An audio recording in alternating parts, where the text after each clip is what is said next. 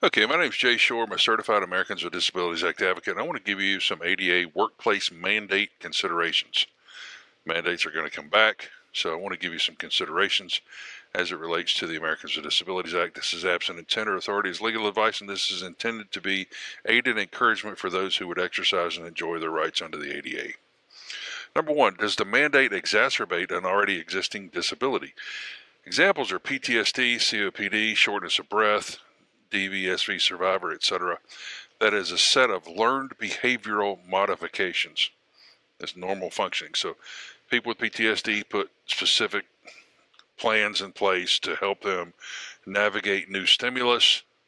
COPD people do this too. They avoid, like for instance, places where people would smoke. DVSV survivors, they want to make sure they're in a safe space. Usually that's not with something over their face like a face diaper.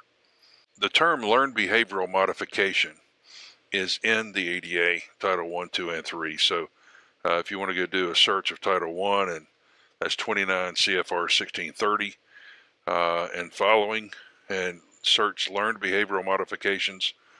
Learned behavioral is what's actually the search term.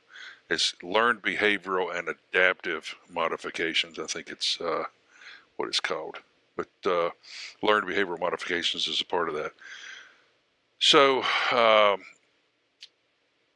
my normal learned behavioral modification is to avoid having things placed over my face.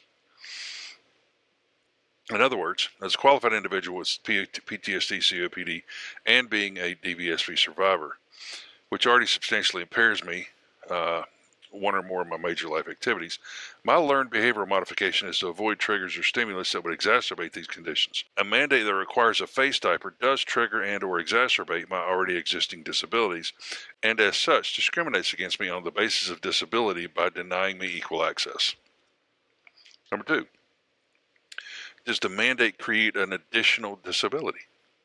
If a mandate, such as face diapers, is a physical or mental impairment that substantially limits one or more major life activities, such as breathing, communicating, interacting with others, working, thinking, concentrating, cardiovascular operations, lung functions, etc., then I would invoke the ADA, stating that the mandate does create an initial, if I didn't already have disabilities, or an additional disability, which substantially impairs my major life activities of blank, and these major life activities can be found at 29 CFR 1630.2I. Number three, is the mandated action a part of the essential functions of the job? I would check my original offer letter that outlines the essential functions or the written job description of my position.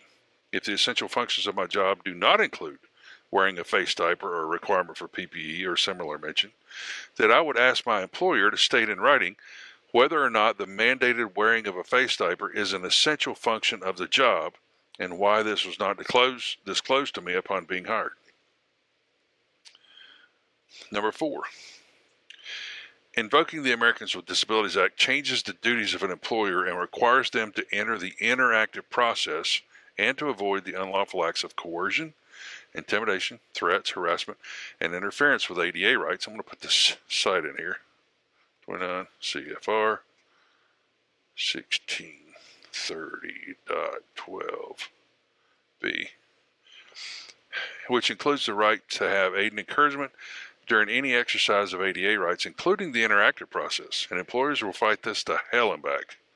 If one lives in a one-party consent state or an exception exists for recording, consider this powerful tool. That's all I have to say about this right now, but if you need an ADA advocate who knows their way around this situation, hit me up.